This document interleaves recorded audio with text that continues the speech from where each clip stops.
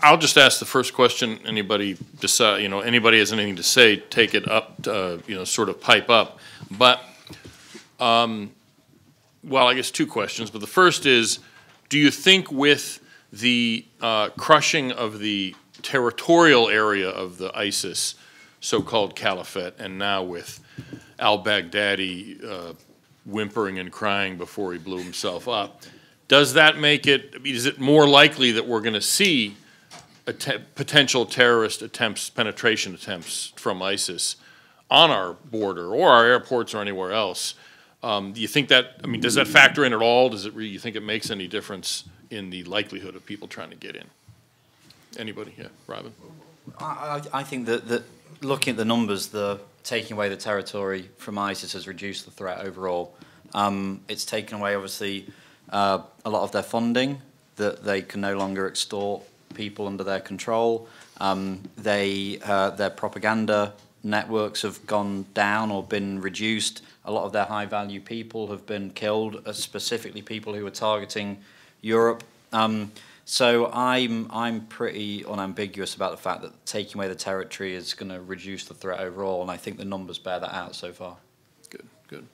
I've got more questions unless somebody has a question. Yeah, wait for the mic. So this is a question for either Robin or Todd could probably answer. And Robin, you mentioned this in your comments about how Europe has had to respond to migration flows, but you mentioned that they're largely kind of stuck because the EU obviously can only do so much. They can give money to Erdogan. They can kind of do these Dublin agreements that everyone hates, especially Italy and Greece. What do you think the EU can do moving forward as one body to stymie flows instead of just relying on individual states?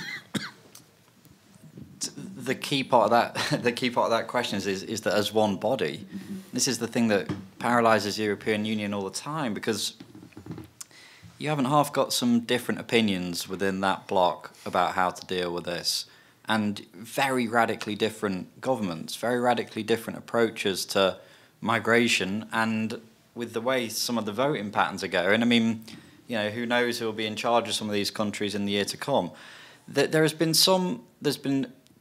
There's a recognition of the fact that this is an issue, which means there's more money, more funding, more focus being placed on it. They have seen some kind of temporary borders being put back up, actually, within certain countries that are especially impacted by it.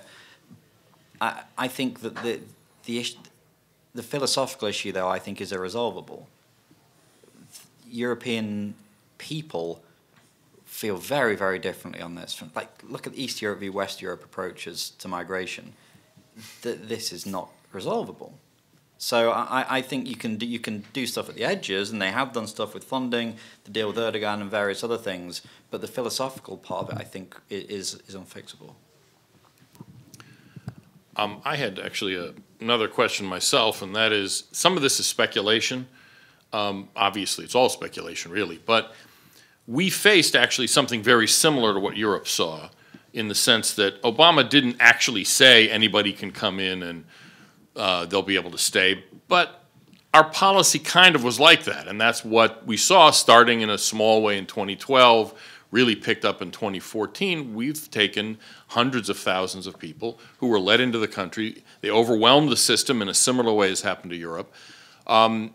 And we have a decaffeinated, low-calorie version of that problem because most of them were from Central America, which, while there might well be problematic people, they're not likely to be Islamist terrorists. But my question is, what do we do about the people who may well have used that flow to already get into the country? That's kind of my point, because even if there were no, Islamist terrorists among the Hondurans making bogus asylum claims, those large groups of people crossing all at once left the rest of the border in that sector open, and who knows what came across it. My point is, what can we do now that we're sort of turning that flow down a little bit, but it went on for several years? What do we do about cleaning up what may have happened already? Well, I can address that through example, an emblematic example, which is that one of the post 9/11 policies that we implemented in a Homeland Security context was, remember that when people come to the border, when they hit the border, especially special interest aliens, they are unknown to us. They usually don't even have identification with them. They just say, my name is Ahmed and I'm from Ethiopia or Somalia. And so one of the ways that we decided to counter that problem was through direct eye-to-eye threat assessment interviews. And for a time, the FBI was doing it, then ICE intelligence, that when they got into our detention centers, we would take the time to spend as much time as possible going through pocket trash and interviewing them and getting a sense of whether or not they were being deceptive, which of course would make them ineligible for asylum. Almost all of them make asylum claims. And that one-on-one interaction was highly valuable, not just at the border, but in Mexico and en route, some of the countries en route. And I think what happens is that when our border systems are crashed, like they were, that doesn't happen as much. Everybody's busy. And I think that there's a gap through which it would be very easy for somebody who was hiding their identity and motives and true selves to kind of come right on in and bond out without the, even in normal non-crisis periods, it's my understanding that those direct assessments, interview assessments, were not happening anywhere near 100% like they were supposed to. A very key counter-terrorism program with that. Jim, Yeah, and you know, one of my big concerns with the advent of the cartel wars, with the election of President Calderon in 2006, the Mexicans had a lot on their plates. I mean, there was really a drug war going on in the country. And that certainly took their resources, changed the landscape for them. And could they help the gringos with their counterterrorism program? Certainly not as much as they did between 2002 and 2006. Because their intelligence services, their police, their courts, their prosecutors were really focused on the drug war. So we lost that, and that sort of dovetails into what you're talking about. When you've got literally caravans of hundreds of thousands standing at the border, does that open the opportunity for more sophisticated bad guys and folks that could be linked to terrorism? In my view, absolutely.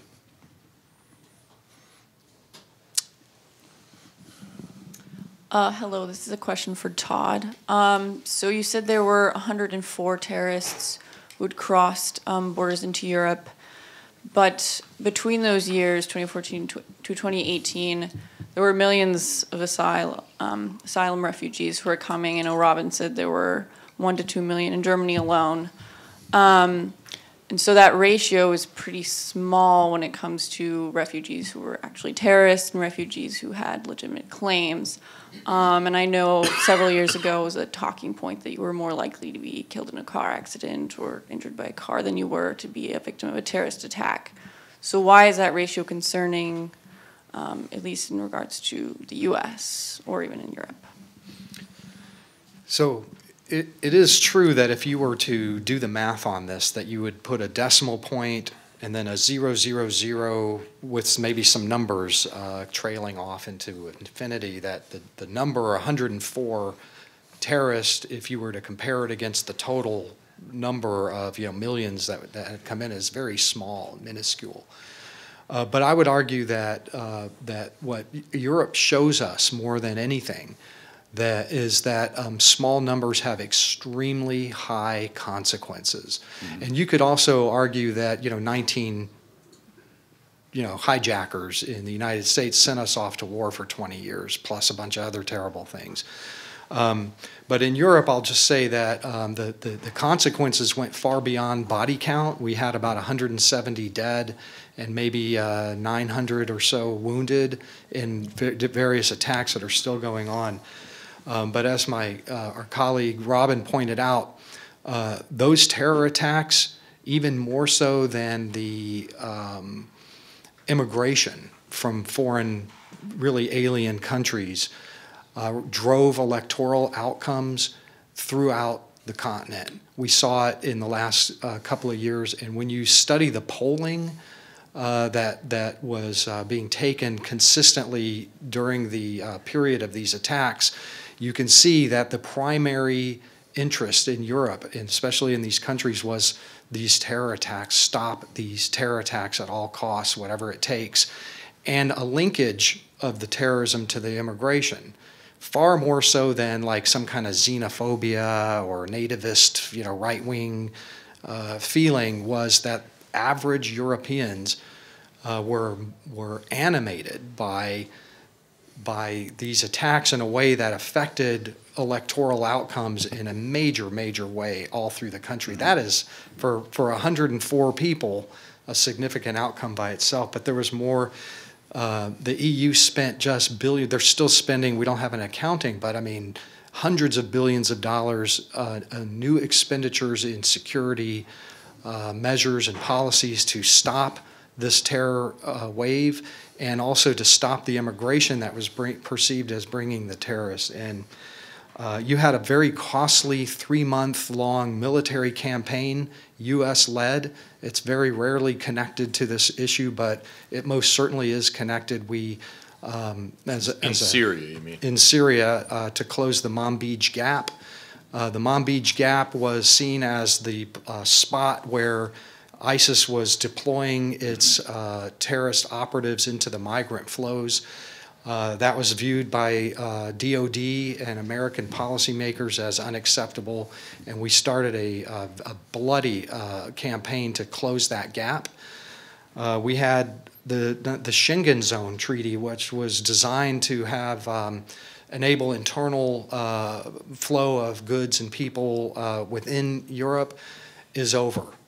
Since 1995, that treaty had, up until the 2015-2016 Paris attacks, had allowed all that free movement, but most of those countries have now reinstituted internal border controls, no more Schengen zone, and they've been renewing those. And when you read the documents that support the decisions, they're public documents, that support the decisions of shutting down the Schengen zone, it's terrorism and national security. So that's a significant continent-wide consequence of 104 people.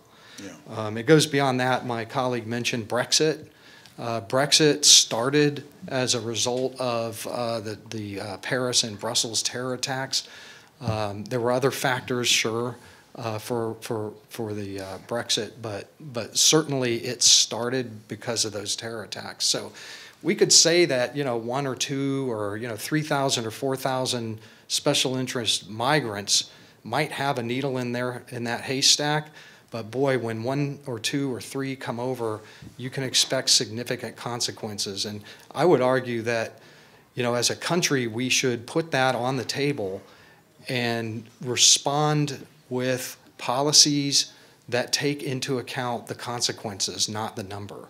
Robin? Yeah, just a very, very quick addition to that is that, and this isn't just to do with the asylum question, but just terrorism in Europe generally, you just feel it. It feels different. You see armed police more than you ever used to.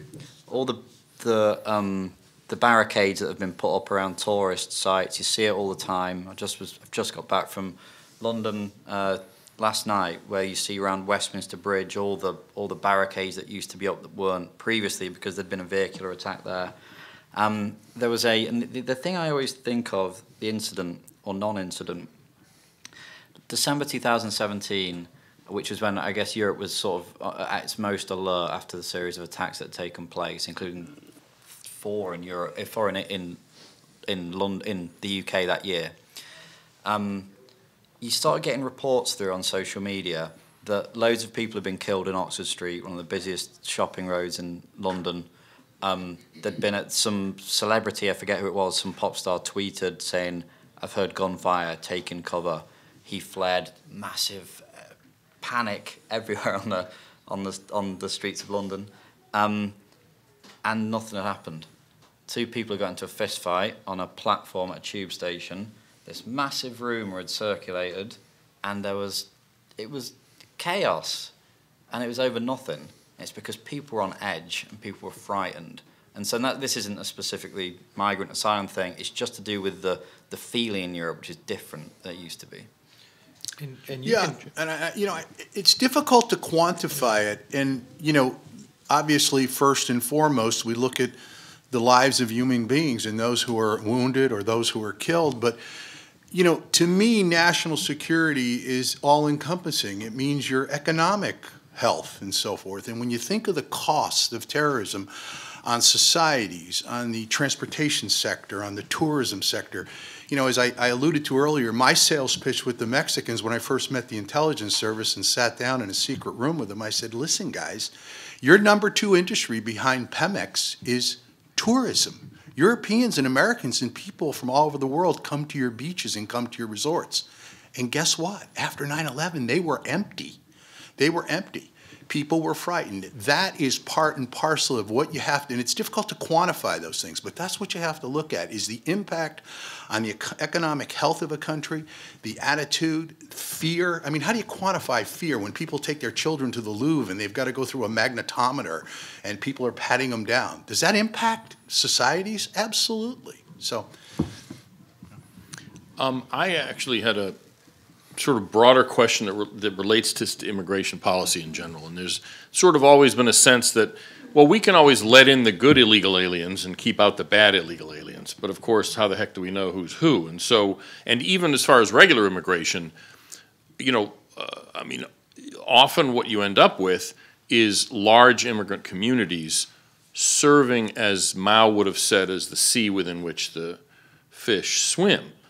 And so my question is, can you really have large-scale continuing immigration, especially from countries where special interest aliens come from, and not end up with serious terrorism problem inside your country? Any? Who wants to go first? Well, I'll just throw this out there that really what you're talking about may not even accrue to a violent jihadi threat.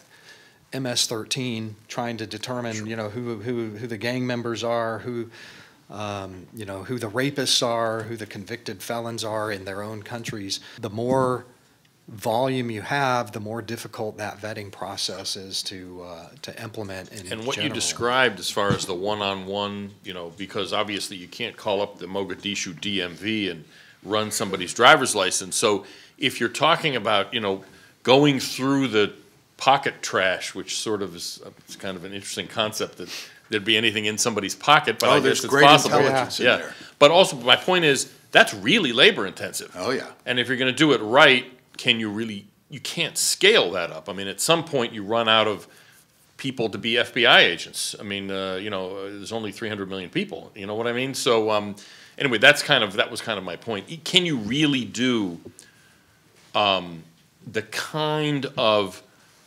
oversight and investigation you need, and even things like surveillance within countries once people have already gotten there, if the level of the size of the problem is so big? I mean, I remember reading that the French police ran out of personnel to follow all the people they needed to follow. So anyway, I mean, that was kind of my point, Robin. I think, and so the French military have not been able to deploy places overseas because they've had to bring back soldiers to try and keep order better in their home country. I guess a follow-up difficult question is,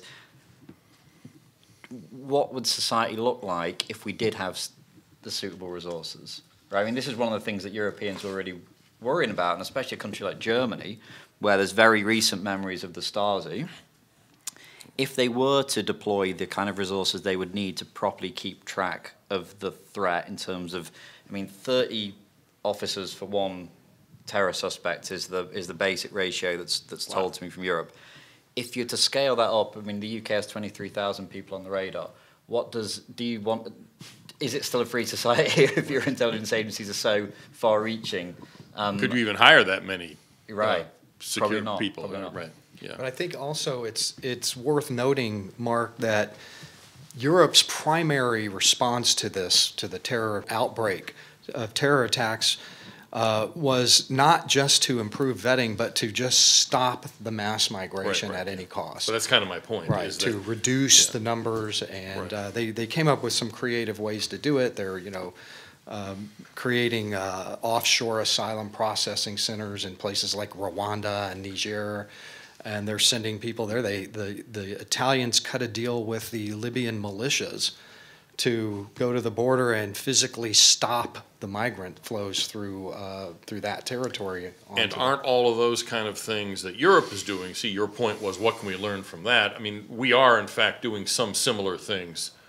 Yeah, bilateral diplomacy. Yes, in Absolutely. Latin Bilateral America and the diplomacy, Caribbean and what have you. Did you have a comment? Yeah, 18 years since 9/11, we've gotten better at this game. I remember when I got there right after 9/11, it was starting from ground zero. Some of the things I alluded to, looking at anecdotal evidence and talking to people in the intel community. But we've gotten better. Biometrics have gotten better. Databases have gotten more sophisticated. There's much greater sharing, which the 9/11 Commission pounded on the table about that. Let's stop this stovepiping. And in fairness, there were, in the aftermath of the church hearings, there were a lot of limitations on what the intelligence community and what law enforcement could share.